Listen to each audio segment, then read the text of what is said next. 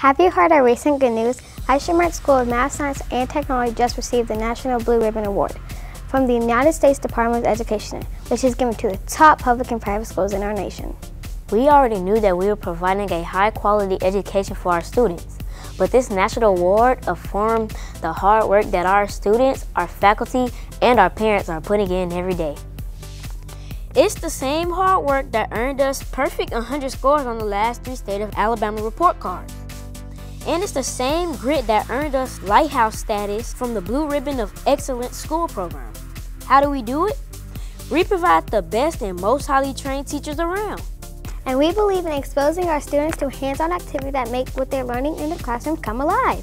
All of our students in grades kindergarten through 5 attend daily lab sessions for 45 minutes.